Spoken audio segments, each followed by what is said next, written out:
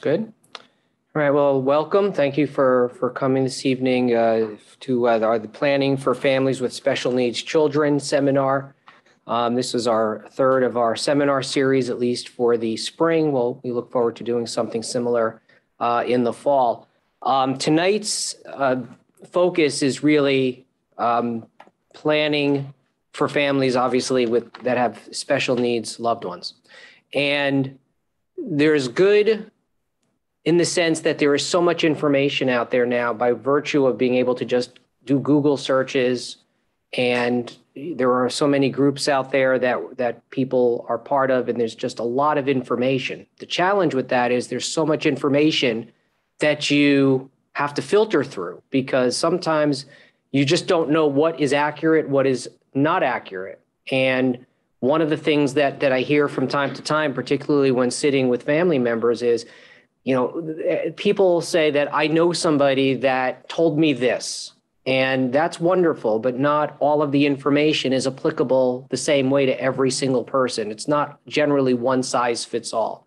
So the purpose of tonight is to help provide some basic information, some basic knowledge, and it will help maybe not answer all the questions, but help guide you to the right questions to ask and what's appropriate for your situation, and certain things that you should know that have different components in the way that things need to be addressed. So some of the things we're going to talk about tonight are foundations and fundamentals that are going to build upon each other, because they will impact on some of the main things that we will get to, such as the topic of special needs trusts.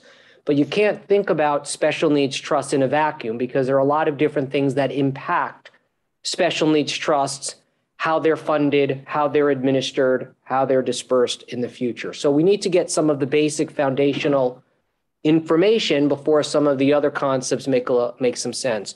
Arla, to my immediate left, is going to talk about special education and IEPs and things of that sort. And we're going to try to hit some of the highlights in all of the things that touch the area of planning for special needs. Let me give everybody an introduction. To my far left is Jackie Yarmo. Jackie Yarmo works with us in the elder law department. She does estate planning. She does probate litigation. And we're very happy to have her. She's been here for every time we do this, so about 6 months. 9 months. 9 months. Wow, it's been 9 months. Almost. Okay. And Shauna has been with us 11 years? No. 9 years? No. 4 months? Almost 6 years. 6 years. I know everybody here extremely well. We spend a lot of time together. Maybe it feels like 11 years. I think I've been here more. I've been here 13 years. Shauna does primarily probate litigation. So we do a lot of work. But even within the realm of litigation, this stuff all touches one another. So there's some litigation that involves special needs. And Shauna also does estate work and guardianships. Arla, to my immediate left, really is the central figure here on special education, IEPs, out-of-district placement issues, also guardianships, and also special needs. Arla also is on the, are you the president of the board? Yes. President of the board of Employment Horizons, and is very active in that organization. Arla's been here 94 years. Close. Is that right? Okay. And to my right is Jason Marks. Jason Marks is part of our Trust and Estates department. Jason does estate planning. He also does elder law and does some high net worth planning and business succession planning. Anything else? Tax planning, smattering of, lots of different things. Okay, so that's that. And I'm Richard Miller, and I'm the chair of the elder law department. And I know I have been here 13 years. All right, so we're going to get started with some of the basics because we need to talk about estate planning as part of the foundation of special needs planning. So Shauna and Jackie are going to talk a little bit about some of the basic estate planning information everybody needs to know. Okay. Thanks for coming, everyone. So like Richard said, I'm going to start by talking a little bit about just basic estate planning essentials. It may not seem to be directly related to special needs planning, but it really is. In particular, a last will and testament. I'm sure that, you guys are aware of what a will is. It's a document where you lay out your wishes for how you want your assets to pass after you die. It also enables you to name an executor who will carry out your wishes and administer your estate after you pass. And you can also within it name a guardian for a minor child. So if your child with special needs is a minor, you can choose someone so that if you and your spouse, or if you're a single parent, you potentially, someone will be appointed as their guardian after your death. So in the will, obviously you're going to lay out, where you want your money to pass. And it's really important to do this carefully if you have a child with special needs, because as we'll get into later in the program, many people with special needs receive government benefits. And a goal of estate planning for a family that has a child with special needs is always, how do we craft the estate plan so we can preserve that person's eligibility for government benefits, yet still benefit them? And that's where a special needs trust will come into play. And we're going to talk about that in much more detail. I think Richard's covering that later in the program. But essentially, it's something just to keep in your mind right now, that if you're doing a will and you have a child with special needs, it is a very good idea to incorporate a special needs trust into your estate plan, because you want a vessel to hold money for your child's benefit, but done in a way so that it's not going to disqualify them from their government benefits. So two other really important components of an estate plan that I'll talk about, and I'll also, link them to the special needs issue, is a power of attorney and a living will. So a power of attorney is a document that is only operative during your lifetime. And in it, you designate an agent to make primarily financial decisions, some personal decisions for you during your lifetime. And it usually comes into play when, you may become incapacitated for some reason. Perhaps someone has dementia and can no longer make their own decisions. Then their power of attorney, their agent under the power of attorney, can then make financial decisions and take financial actions for them. And that can be very broad. It can include, handling bank accounts, selling real property, establishing trusts, having access to digital assets. That's a new one that we've added within the past few years to the power of attorney documents, because so many of us keep our information digitally or in a cloud or something. So it's important for them to have access. A power of attorney, as you can see here, can be durable or springing, meaning you can do a power of attorney that is effective immediately and takes effect as soon as you sign it, or you can put a provision in that you want it to be springing, meaning that it springs into life if you are no longer competent and two doctors basically say that you are unable to make your own decisions. So it's really up to you, which one you pick. And a power of attorney is also can be an important document for someone with special needs. If you have a child with special needs or a loved one and they're able to understand the meaning and comprehend what a power of attorney is, it's something that you should explore having them sign, because that can avoid a guardianship, which we'll talk about in more detail later. So it's important to consider that. A living will is a document wherein... Before you get to the living will, I just want a couple of comments on the power of attorney. Regardless if there's a special needs situation or not, any young adult should be encouraged to have a power of attorney.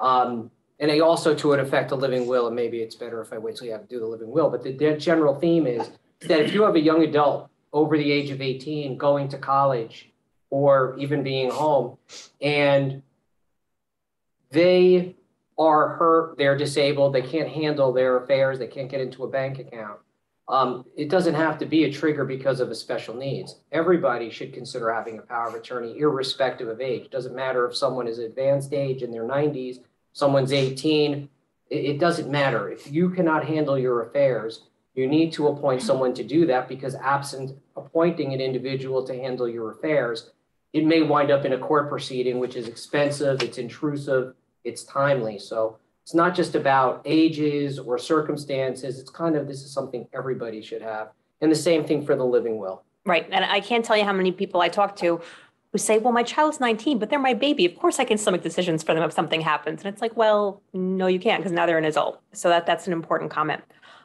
So moving on to a living will, that is a document in which you can do a couple of things. You can lay out your end of life decisions, end of life wishes. So for instance, do you want to be kept alive artificially if you're unconscious and you have an irreversible, incurable condition?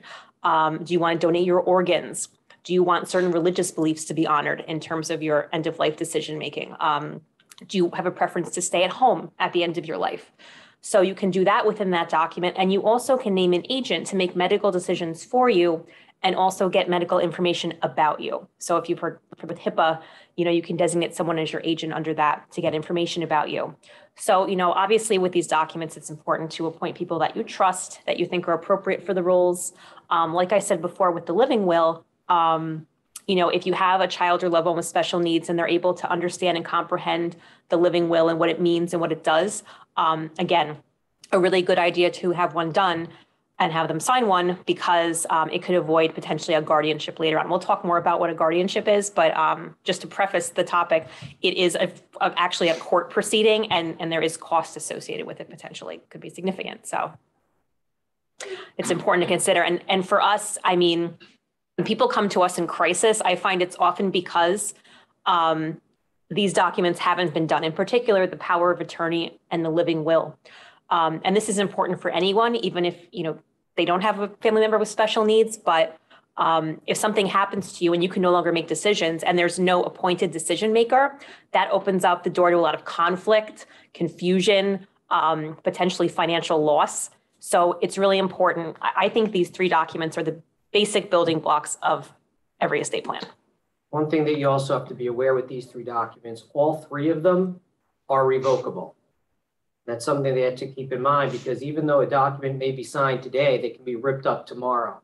And that has particular impact for all ages. But if one situation comes to mind in particular, most challenging thing that I think I deal with situations where there's potential guardianships, powers of attorney and the like, and that is usually mental illness and psychiatric issues. And that is kind of a category within the special needs arena because people come to us with a young adult that may be going through some serious mental health issues and they're not capable of taking care of themselves and they're in criminal trouble, that they may have some substance abuse issues and they're really, quite frankly, a danger to themselves. And at some point, maybe they have done a power of attorney. At some point, maybe they have done a health proxy where they've named a parent or a loved one to be their agent. But the limitations of this document or all these documents is they can be ripped up tomorrow. So while somebody is functioning well and maybe they're on medications and maybe things are stable, these documents work well. But you have to think about what happens if there is some sort of hiccup and they're not going to allow these documents to remain in force. Something that in that arena that's not on here is a psychiatric advance directive. It is a document. It's a standard document. It's actually, you can just Google it, New Jersey Psychiatric Advance Directive. That document has a little bit more teeth in it because it will survive and cannot be revoked if a doctor says that the person at that point is no longer able to make a reason. It will also give instructions about certain treatment that the person wants or doesn't want. So in addition to these traditional documents, in certain cases where there are mental health issues, the Psychiatric Advance Directive is something that is worth considering. But other than that, they're all revocable. And that has to be weighed into the equation. Now, there are going to be borderline cases. Can someone sign the document, a legal document? Generally, the standards are relatively low, that if the person understands the nature of the document and who they're appointing and why they're appointing that person, generally that is an acceptable standard for signing a document. Once again, the other point is that even if it's not revoked, the person can still override what the document says. So someone doesn't have to physically rip up the document to override it. They can just do what they want, and the power of attorney doesn't have the right to restrict them. So if someone wants to be frivolous with a bank account and buy a car or be subject to scams or give money to a particular organization, power of attorney can't stop it. Power of attorney or a health proxy can only act as an agent for the person with the permission of that person, but it does not prevent the person from acting on his or her own. So that's, again, another limitation of these documents, which is going to segue into situations where you may need some more restrictive options down the road. Okay, probate and non-probate assets. You guys are going to talk about that as well. Okay. Yeah, I mean, I Sorry. think that's before we go any further though, I want you guys, I think Richard forgot to invite you to have some Panera food back there. If anybody's hungry, and I know you just probably came from work, please help yourself, right, to sandwiches and Yeah, we there's don't mind if you drinks eat and and drink while we're please talking. don't, we really don't care, enjoy them. So probate and non-probate assets it's a really important distinction for folks to understand. Probate assets are those that your will directs how they'll pass. And non-probate assets are those type of assets that are not encompassed under the will. So that, and you can actually switch to the next one because it'll give us some examples. The main one that most folks think of as a non-probate asset is an insurance policy. You name someone on the insurance policy who is the beneficiary, and the will has nothing to do with that person getting the proceeds of that insurance policy. So what we find is that people will put a lot of intentionality into their will and take a lot of care in determining who gets what or percentages or whatever, but forget that they might have named back when they started this job how many years ago and opened their life insurance, that there's a beneficiary on there that doesn't align with what really how they want their assets to descend to their heirs. So here's a few more. I don't have my glasses on so you can read the ones, but like a payable on death account. So if you share an account with an elderly parent, there are certain types of accounts that will just directly pass and again, bypass the will. Property held in trust. And then of course, as well, if you share a deed to property, like real property. Yeah, and then so those are some typical examples. And it's important again, when you are considering protecting a child or an adult child's eligibility for certain government benefits, if you have them everything tucked away into a trust and yet you forget that they're actually also going to inherit a certain amount of money through a life insurance policy, you want to be sure to actually include that in your conversation as you do your probate, as you do your estate planning, to make sure that either you name the trust or you are careful with how those non-probate assets are titled. So I would say this is probably, if not the biggest mistake that I see people make in estate planning, it's probably certainly in the top 3. Because people have a false sense of security that they've done their will, they've done their power of attorney, they've done their living will, they've done these trusts. But what they don't do is they don't go through the checklist of what passes through their will, or passes through their estate, and what passes by way of beneficiary designation. If those two things are not consistent, the plan is going to fall apart. And this is extremely important when it comes to the special needs planning situation, but it also applies to other situations. Just take a situation where you have parents with minor children, and the will says I leave everything in trust for the benefit of the minor children until they reach the age of 25 or 30 or whatever age. Or it says it stays in trust for the life of the child and then passes to the grandchildren. Well, if that's what the will says, but the beneficiary designations don't leave it to the trust, and it's going to go to the children, and if they're under age 18, it's going to get stuck in some account until the child reaches age 18. Then when the child reaches age 18, they're probably too young and immature to actually get the money at that point. That's why you created the trust until age 25 or 30. That's one example. Another example could be because of marital issues. Maybe assets are not being left outright to a surviving spouse. Maybe it's a second marriage. Maybe it's a third marriage. Maybe the idea is that there's a trust in the will for the benefit of that spouse, where the spouse can use it for his or her life, and then the money in that trust upon the death of the survivor reverts back to children from a prior relationship. That's all great. The plan is fantastic. But if the house is in joint names or the accounts are in joint names between the spouses, everything's going to pass to that surviving spouse outright, free of trust, no restrictions, and then that spouse can do whatever he or she wants with it. And then that risks what may ultimately go to the children from the first marriage. The issue with the special needs is exactly the same thing. We're going to have a special needs trust created for someone that's on government benefits. The will is going to make sure that the assets under the estate get directed into that special needs trust. However, if the beneficiary designations on the life insurance, on the retirement accounts, on the annuities, or whatever the case is, just simply generically names children, It doesn't matter that there is a special needs trust. It doesn't matter that there's a trust for a minor, because those beneficiary designations are going to supersede anything that is directed under the will. So I cannot stress enough how critical it is to make sure that as part of any estate planning, you spend just as much time going through your assets and figuring out which ones have beneficiary designations, which ones have joint names, and make sure all of those things are connected in a cohesive plan. Anything you want to add to that?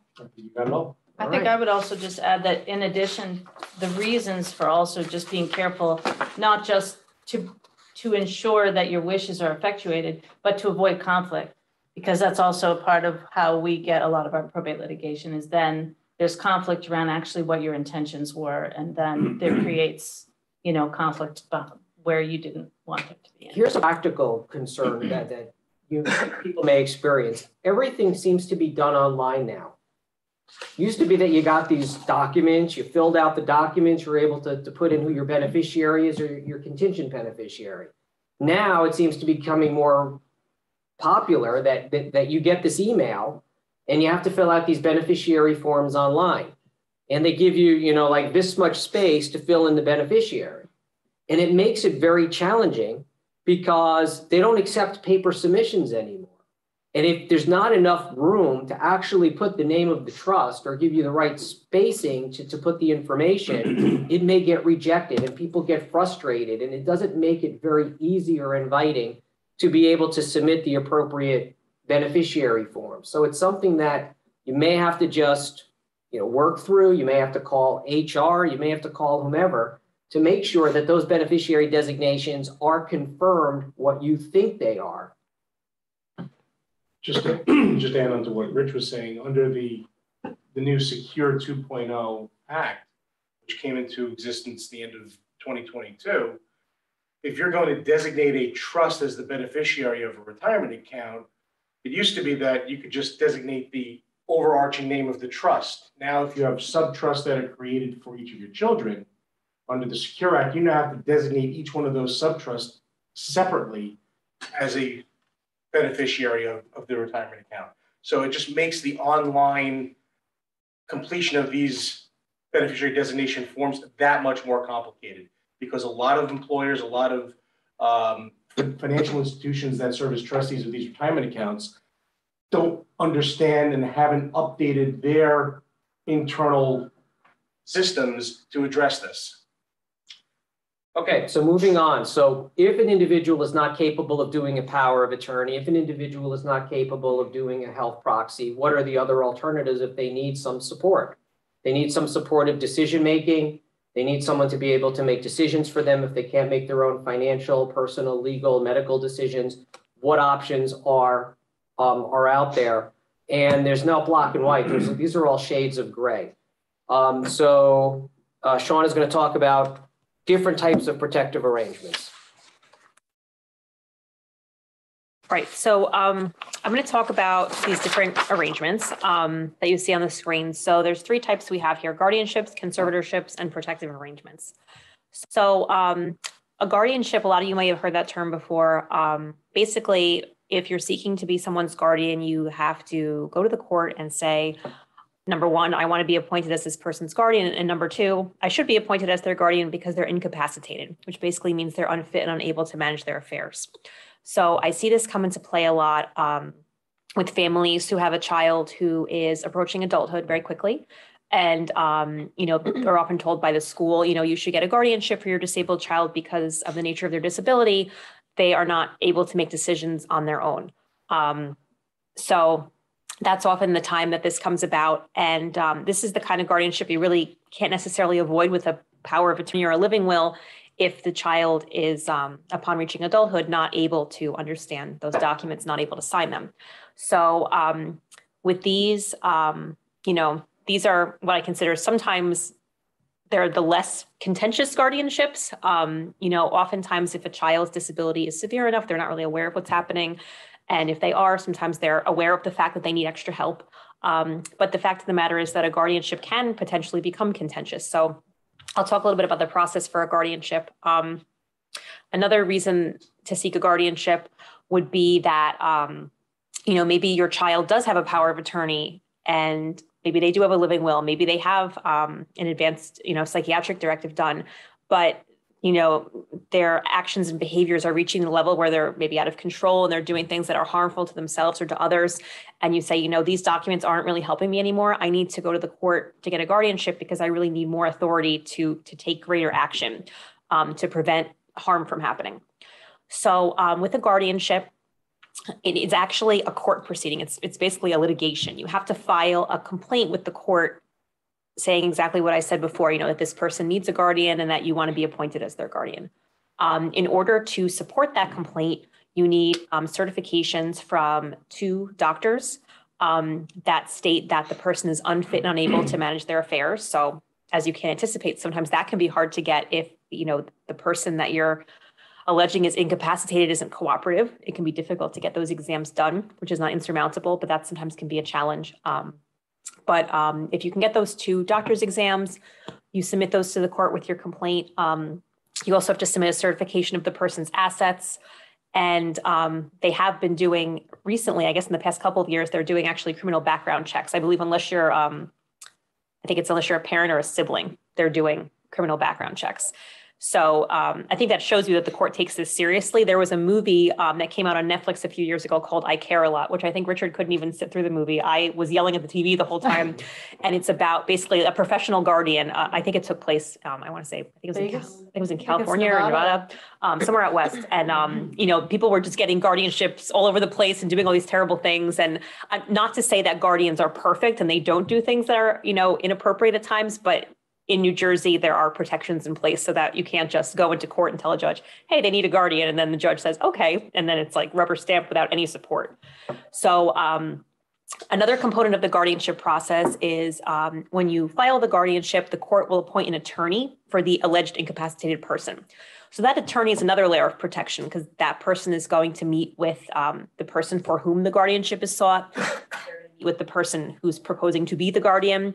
And they may also meet with other people who are related to the alleged incapacitated person, like people from their school or doctors or other family members or friends, to get a sense of, how do I advocate for this person? Do they want the guardianship? Do they not want it? Is this person the appropriate guardian? And they actually have to render a report to the court of their findings and say, yes, I'm advocating for this person. They want a guardianship, or no, they do not. There are times when I've been a court-appointed attorney many times, and there are instances where, I'll meet with someone and they don't want a guardian, but they really don't have the level of competence to really understand what that means. And sometimes I'll ask for something called a guardian ad litem to be appointed, and that's someone who doesn't represent the alleged incapacitated person, but basically investigates the circumstances and tells the court, this is what's in the person's best interests. No, they don't want a guardian, but I think they should have one. So sometimes, the applicant, the court-appointed attorney, and the guardian ad litem all work together as a team to try and accomplish a goal of trying to make sure that the person is protected. With a guardian, there's really 2 types. There's a guardianship of the person and a guardianship of the property. So person means personal decision-making, like where they live, maybe like if they're going to a day program, things like that. And also guardian of the property and the estate, which is financial control. Sometimes people don't need a guardian of the property if they don't have any money and they just need a guardian of the person. There are also times where the court will appoint a guardian on a limited basis. So for instance, they may say, yes, you can be appointed as guardian, but just to decide where this person lives and to manage a certain bank account. The courts want to give people for whom guardianships are sought as much autonomy as they possibly can. And there are times when that just isn't possible at all. But there are times where they can carve out some, some rights that they still have, some decision-making power that they still have. And I think that's important to note because a lot of people are hesitant, especially for, a child with a disability, to say, well, I don't want to take away all their decision making, but they need help in this one area. So it's important to know that because you can actually ask the court, please just give me authority in this one area. And that sometimes can be very helpful. And guardians are also instructed to consider and seriously weigh the wishes of the person that is the incapacitated person. But that's really an important component that's articulated to all guardians. If I could just say one more thing. Yeah, of course, go I ahead. think it's important too in this context of folks that have a child aging into adulthood for whom they've always cared, and how it seems like a lot of steps and a lot of procedures that it's a full, complaint before a judge. But it's important to keep that in context to the rights that are actually being taken away of the incapacitated person. So I think that while it may seem like overkill to a parent who's saying, I've been doing this for 18 years, and just in light of what the authority that is being granted that parent as this child ages into adulthood, that these protections are in place for the folks in Nevada too, who are just maybe have a little dementia and someone swoops in and becomes their guardian and swipes all their cash. So, it's one big umbrella, but all the protections are in place for the same. Just to emphasize one of the things Jackie said is what people take for granted is they've been caring for a child for 18 years. But when that child turns age 18, technically they are emancipated. They can make their own legal decisions. And sometimes there's a false sense of security because even after the child turns age 18, maybe the doctors will speak to the parent. They're not supposed to because of the HIPAA rules. Perhaps other individuals will speak to the parent, but they're not supposed to, with respect to legal decisions. So there's that false sense that everything will continue as it is, but you still want to be proactive. If there is a child who is about to turn age 18 and a guardianship is anticipated, you do not want to wait till the child is age 18 or 19 or 20 to start the process. You want to start the process approximately 3, maybe 4 months before the 18th birthday because of the timetable it takes to get the papers filed in court, get doctor examinations, have the court-appointed attorney do their assessment, and ultimately the perfect ideal would be to time the hearing before the judge right around the 18th birthday so there is a seamless transition, so there is not a time period where the person does not have somebody to be able to make decisions for him or herself. But I can't tell you how many times that we've seen people say, well, we don't need a guardianship. We didn't do a guardianship because everybody's still talking to us. Until the day that they don't, until the day that maybe there's a bigger medical issue and there's a hospitalization. I think one of the cases we have right now is, they're so unfortunate, a young adult who is over age 18 with a rare form of cancer that needs experimental treatment. And I think he's in his early 20s. And up until this point, the mom has been able to speak with the doctors and the doctors have been able to speak with the mom, but now he needs admission to an experimental program and go to a hospital, not the one that she's used to dealing with, and they won't talk to her. He said, we cannot talk to you. He is over 18. He's not capable of making decisions. So now we got him appointed as temporary guardian and we had to deal with the court and say, this is an emergency. They were like, okay, we'll set this down, 9 weeks or 12 weeks from now. No. He needs to get into an experimental treatment. This is an emergency. You need to appoint a temporary guardian. Point is, you don't want to be in that situation. You want to do these things and anticipate these things before they occur. So anybody that has a child that you may think a guardian is needed for, you want to do it 3 or 4 months before the 18th birthday. Right. I recently was court appointed as attorney for someone. He was in his early 30s and he had been disabled since he was about 11 or 12 years old. And his mother just never got a guardianship. And the reason she decided to do it now was he was hospitalized. And for the first time, no one would give her any information. She said she had a really frightening night in the hospital. And finally, they relented and said, okay, you're his mother, we're going to give you information. But she was like, I never want that to happen again, because periodically he does have episodes. He goes to the hospital. I don't ever want to be in that position again. So it was important. It's not always medical. Sometimes it's more some of the mental illness, psychiatric, behavioral issues where there is police involvement. People are driving, they get pulled over, they act inappropriately, it puts them in danger. Sometimes having the guardianship and notifying a local police department that there is a guardianship will be proactive and preventative of events that can be really kind of tragic. So it's about getting that authority, making sure it's communicated to everybody. I know we need to move forward because we could spend half a day on guardianships. The one thing that I think we should just touch on is a DDD guardianship, because the rules have changed over the last number of years to actually make it a little bit easier for those registered with DDD in getting a guardianship. Does anybody want to talk about that? Right, so, well, I know one of the things that's easier with that is, if you're registered for DDD, you can submit, in support of your application, you can submit a doctor's exam and an IEP, your individualized education program. So that saves you the cost potentially of having to do a second doctor exam, and you could just get the IEP from the school. So that makes things a bit easier for you.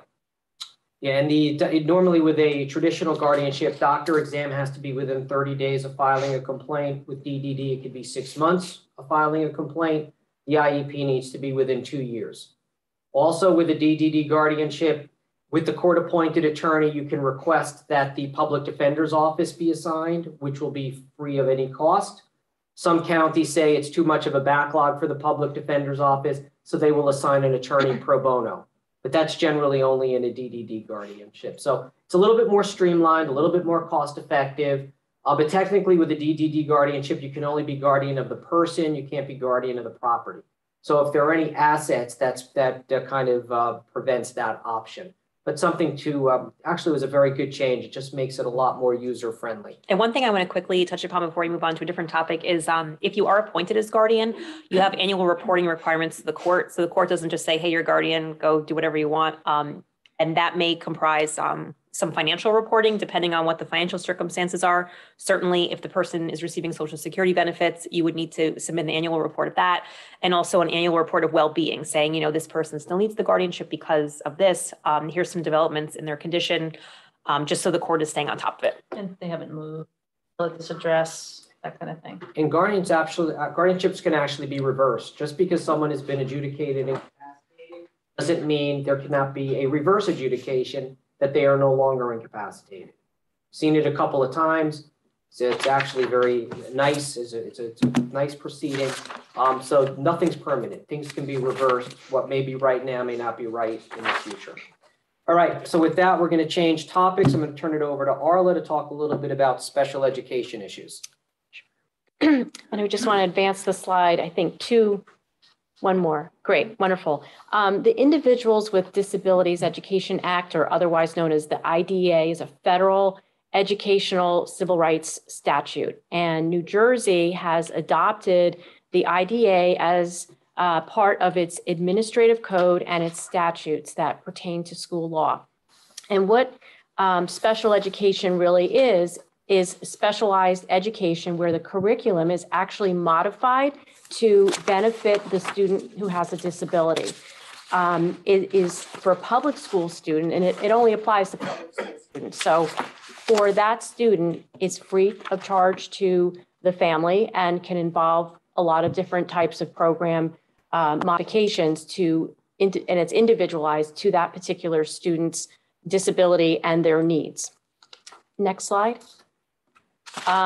So a lot of clients come to me and they're surprised to learn that special education is available to students who are age 3 through 21. Most of us think that a student who turns age 18 or 19 must be graduated. Not necessarily the case. Depending on the severity of the disability, the student can continue to receive special education until the student is 21 years old, and that 21-year period is through the end or conclusion of the school year in June. There's a requirement under the federal and state law for child find, and the child find mandate requires a public school district to be on the lookout for students who may have areas of suspected disability.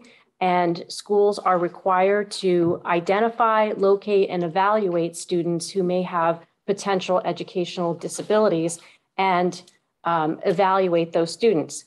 Students can also be referred to the school district for evaluation by a parent or doctors who are pediatricians who are otherwise providing care for those students. With respect to the evaluations, all areas of the suspected disability must be evaluated. So what will happen is parent and an IEP team will be, or a child study team will sit down and have a meeting that specifically discusses the areas of suspected disability, and there will be a determination of what types of evaluation should take place, whether it be a psychological, occupational therapy evaluation, speech language pathologist evaluation, or such other evaluation that might assist the team in understanding what the nature of the disability is and the scope of that disability. Just advance one more. In New Jersey and under the IDA is there are a list of 14 eligible categories of disability, and the most frequently seen areas of disability would be the autistic spectrum, specific learning disability, preschool child with a disability, and emotionally disturbed. I often see other health impaired or multiply disabled. Those are the primary, more frequent eligibility categories under which students are classified as eligible for special education services.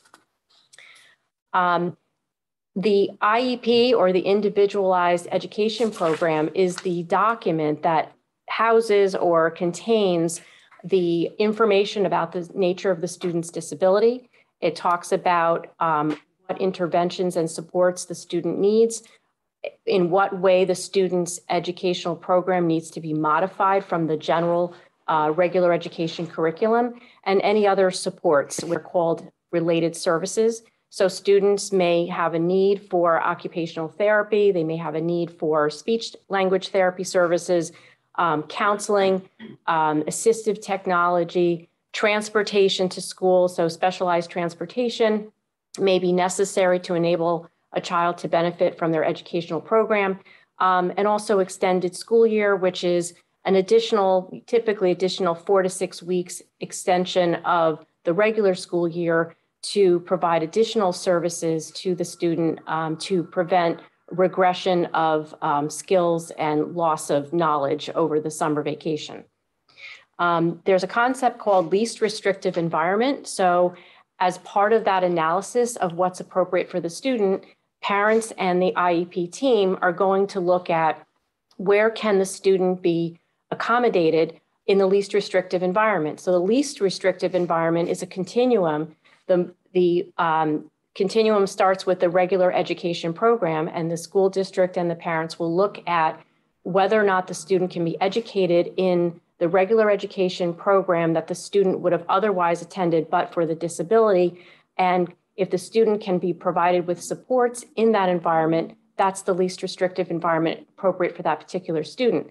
Students with more severe disabling conditions may need a more restrictive environment. And on the slide, you'll see there's a colorful depiction of what constitutes least restrictive to the most restrictive. So you're going to look at the most restrictive as being a residential placement where the student is so severely disabled.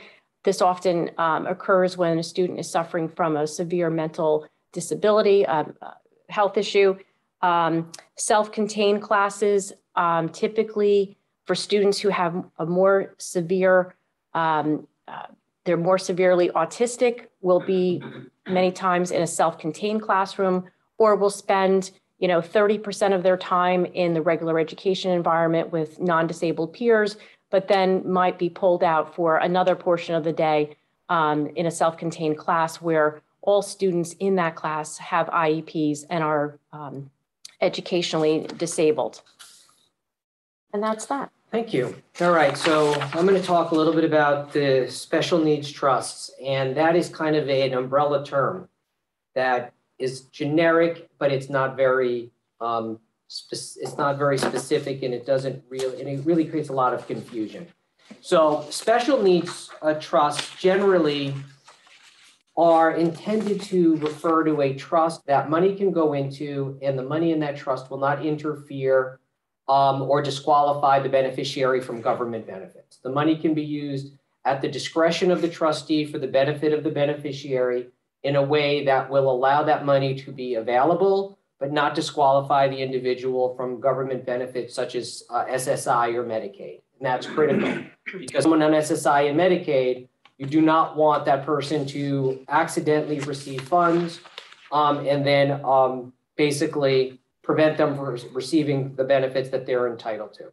Now, there are two types of special needs trusts, and this is an important distinction. There is a self-settled special needs trust, and then something I call a third-party supplemental benefits trust. Self-settled, third party.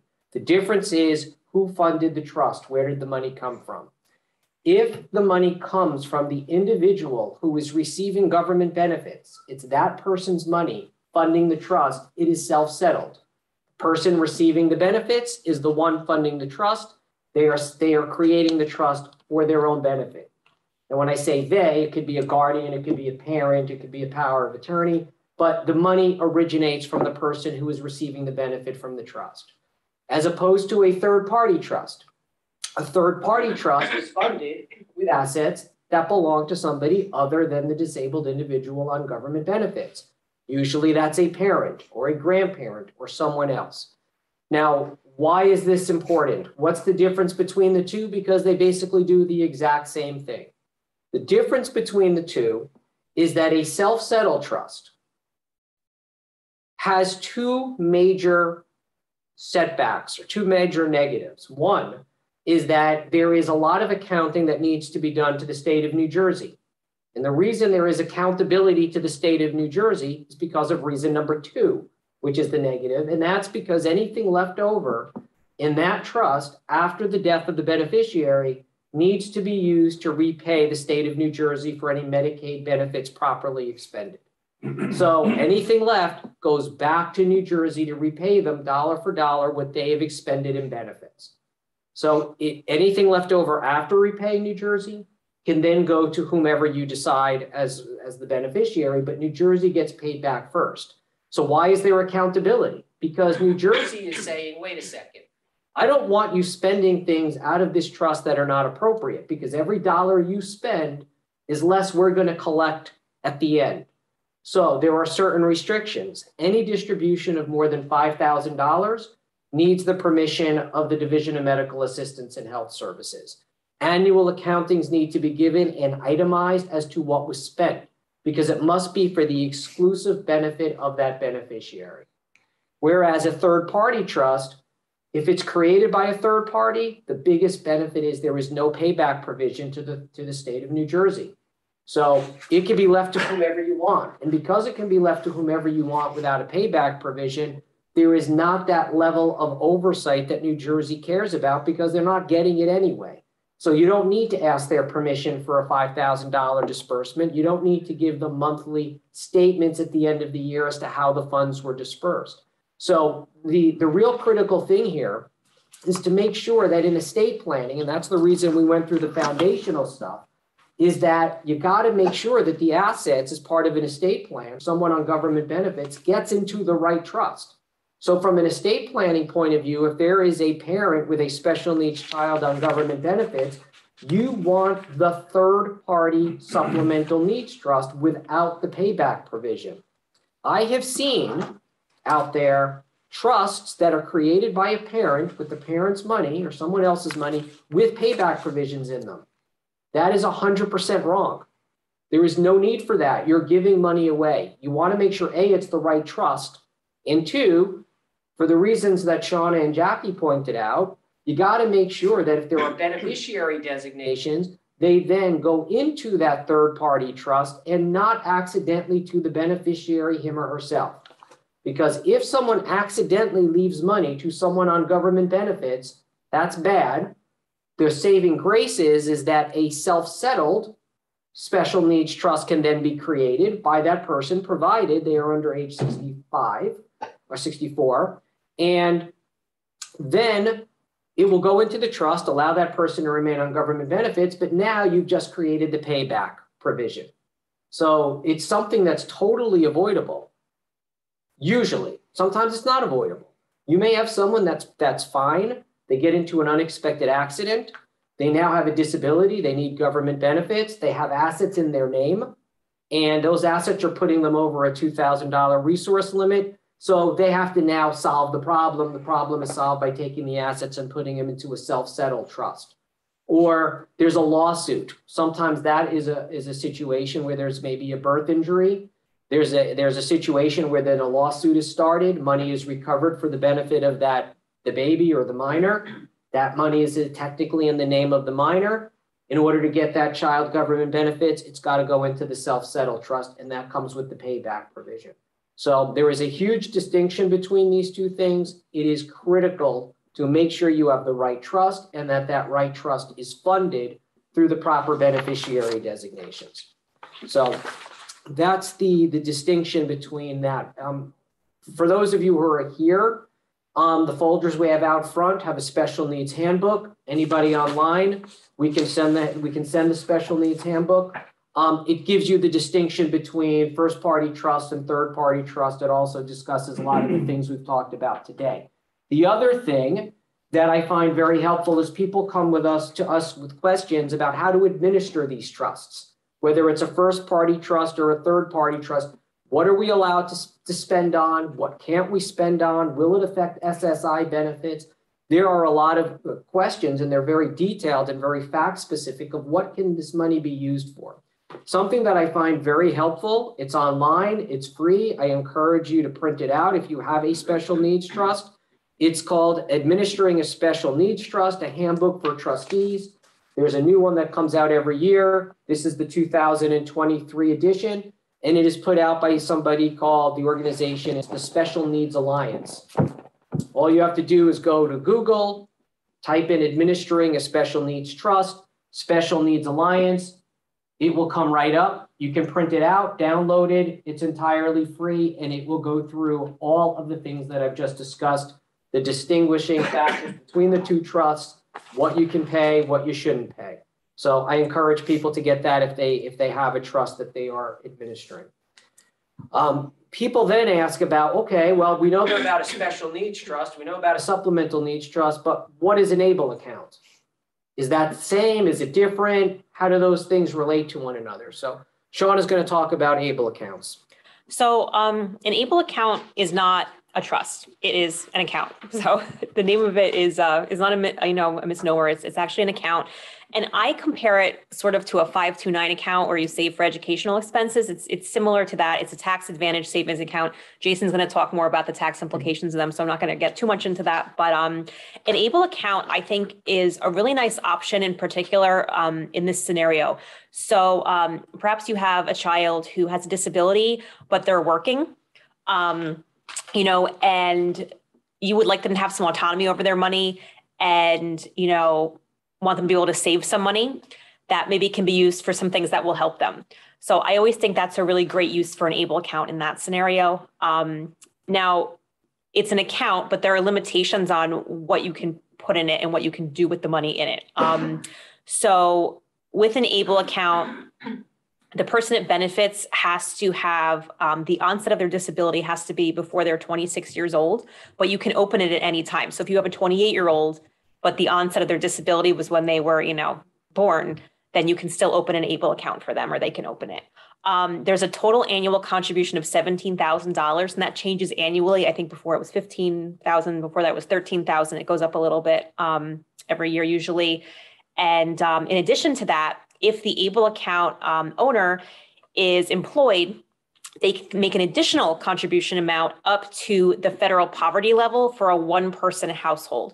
So in 2023, that's about $13,590, which, it's not a ton of money, but it is a significantly greater amount than you could contribute if you, were limited with the 17,000. So you may be thinking, okay, if you have an ABLE account and you're getting SSI benefits from Social Security, how does it impact that? So the first $100,000 in an ABLE account is exempt from Social Security's resource limit, which is only $2,000. So if you were to put in more than $100,000 into the ABLE account, you can't get your SSI payments anymore. They figure you have too much money to be getting those, but you can still get Medicaid if that's part of your benefit package, as long as you're otherwise eligible. In New Jersey, the total cap for an ABLE account is $305,000 for this year. And the money in it can be invested. So you can have like an investment portfolio to grow with the account. It can be used as a checking account with a debit card.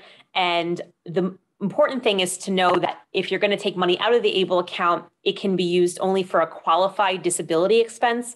Those can include transportation, assistive technology, education, support services.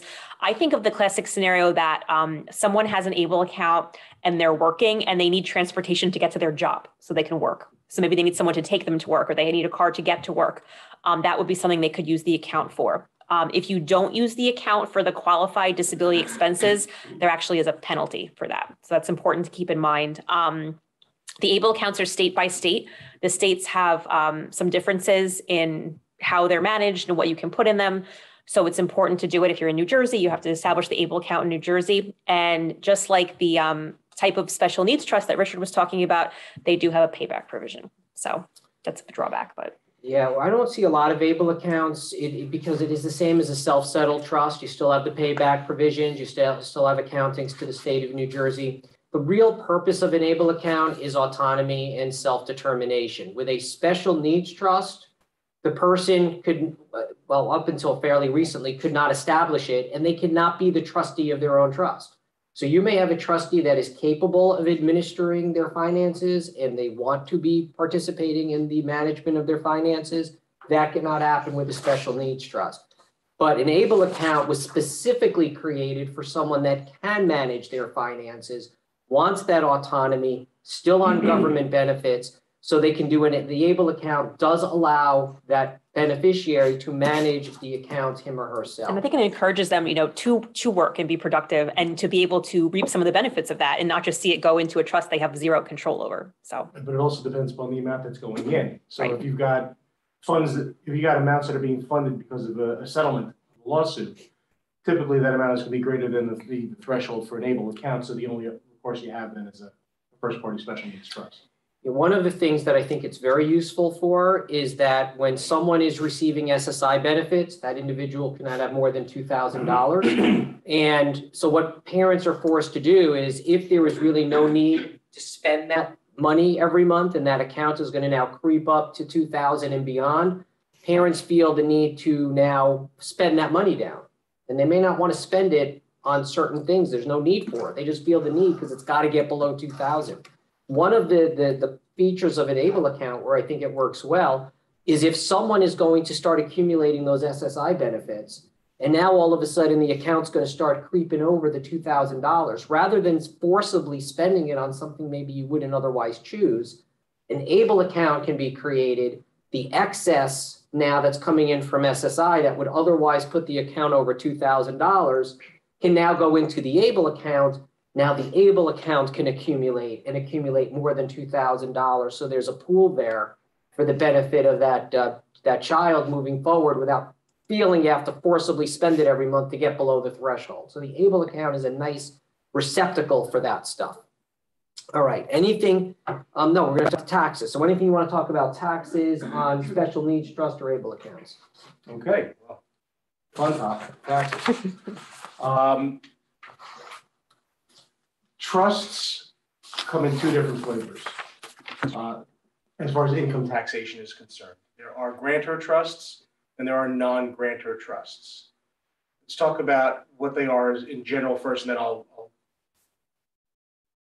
attach the label to the particular type of special needs trust that we're talking about. So a grantor trust is a trust in which the person who has created and funded the trust is treated for income tax purposes as being the owner of the assets of the trust, rather than the trust being deemed as the owner of the assets.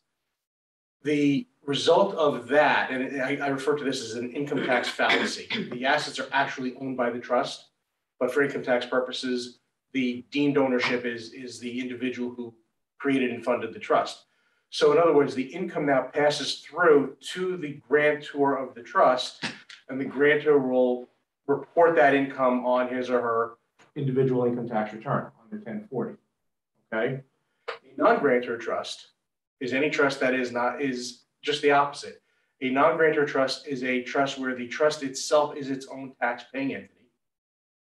Okay? And every year the trust will file a more in-depth fiduciary income tax return called a Form 1041. and it will report its own income. It will also pay the tax on the income to the extent that the income has not been distributed out to the beneficiary or for the beneficiary's benefit. So if there's a distribution of income from the trust to the beneficiary of a non-grantor trust, the beneficiary will report the income on his or her own individual income tax return, and the trust gets a deduction for that distribution. All right. The grantor trust, it doesn't matter if distributions have been made out of the trust to the beneficiary, the grantor will still recognize the income on their own income tax return. And either way, in that case, a simple 1041 with what's called a pass-through letter will be filed on behalf of the trust. Each trust will get its own tax ID number, okay? Let's associate it with the particular trust that we've been talking about. The first party special needs trust, okay? This is a trust that is a grantor trust. It is a grantor trust because the beneficiary himself, the disabled individual, has funded the trust with his or her own assets and has reserved or has the ability to have paid out to him or her the income from the trust. Okay, so it is a grantor trust, and that individual will report the income on his or her own income tax return. The third party special needs trusts can be either grantor or non-grantor, and depending upon how the trust is designed, can toggle the income taxation, the grantor status of it on or off. Typically, the way I draft trusts, I start as a grantor trust. I'd rather have the person, the third party creator of this trust, be responsible for paying the tax. Okay. If there happens to be a lot of income that's derived, we can always arrange for a reimbursement provision. But I always like to have it set up so that the trust, the grantor, pays the tax because it's essentially another gift into the trust without triggering any gift tax issues. That segues me into the other side of things, gift and estate tax. Grantor trusts and non-grantor trusts, the first party special needs trust, because it's self-settled in New Jersey, creditors can get to potentially the assets in a self-settled trust. Therefore, it's includable in the individual's estate for estate tax purposes. Okay. The transfer into the trust itself is not a gift because the individual has not completely cut off all dominion and control or rights to have access to those assets. So it's an incomplete gift into the trust. There are no gift tax consequences, which means that when the individual dies, they get a step up in basis as the assets pass on to the next generation or whoever the remainder beneficiaries are after the payback has taken place. Okay. With respect to the third party trusts, those also can be set up as either completed gift trusts so that any assets that go into the trust, I create a trust for the benefit of my son who has disabilities. It's set up as a supplemental benefits trust, but I have given up all control and access to the assets in that trust. I don't have any rights to change the beneficial enjoyment at any time, even at my death. So it is out of my estate. I've made a completed gift. I have to file a gift tax return. I'm allowed an annual exclusion amount of up to $17,000 for each person who receives the benefits of that trust.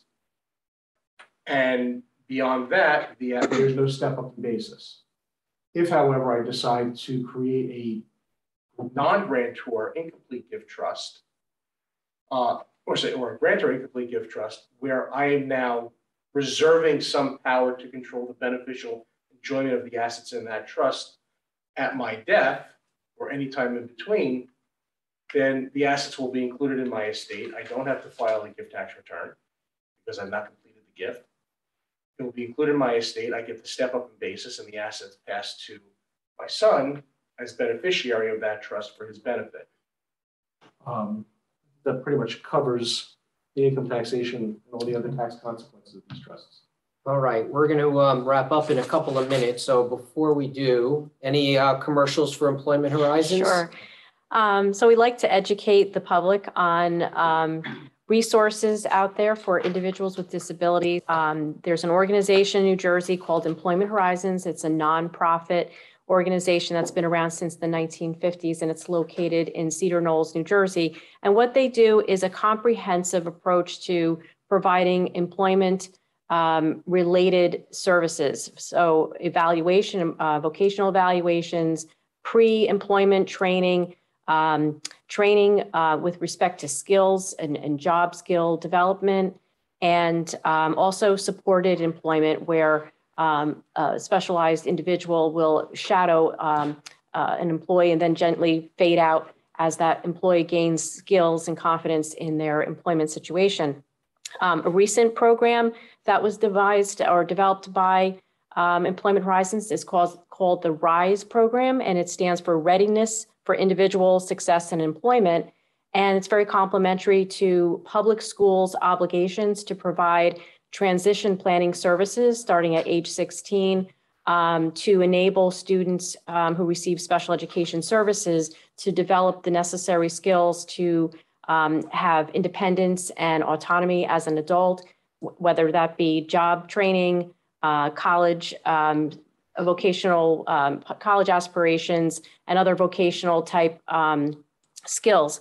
And what's great about the RISE program is that while the school district's obligation for transition planning services concludes at age 21, this actually goes beyond that to cover up to age 24, which is often the gap period where students who had a very high level of support as a public school student graduate, leave their program at age 21, and then do not have really anything that intensive to support them. So this is a great program to capture that gap period to provide additional skills and access to employment.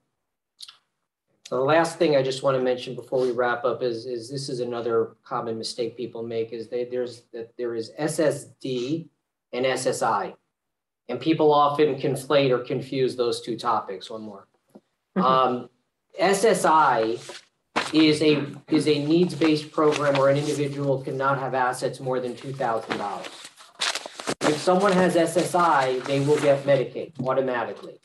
In order to be eligible for DDD, the person needs to be Medicaid eligible. So SSI is critical. That is completely needs-based and asset-based. SSDI, Social Security Disability, does not look at one's resources or assets. You could have hundreds of thousands, millions of dollars. If you've paid into the Social Security system, you subsequently become disabled, you can receive and you're entitled to Social Security Disability. If you are on Social Security Disability for 2 years, you automatically get Medicare, not Medicaid.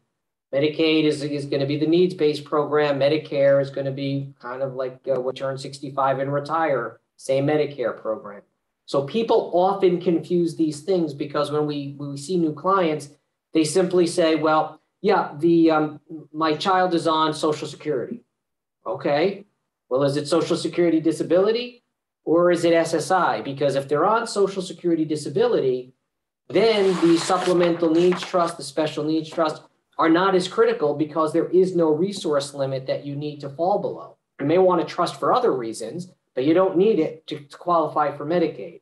If they're on SSI, becomes way more critical. You got to look at the beneficiary designations. You got to make sure that the will leaves everything to a third-party supplemental needs trust because any money accidentally going to that child is going to disqualify him or her from that government benefit. And then with it goes Medicaid, with it goes DDD and all the other resources. So just want to make sure that you understand the distinction between those two terms. With that, we are just about at our point, a little over an hour. We appreciate you coming and listening. And for those on Zoom, we appreciate you joining us. And hope everybody has a nice evening. Questions? Thanks, everyone. Yeah, thanks.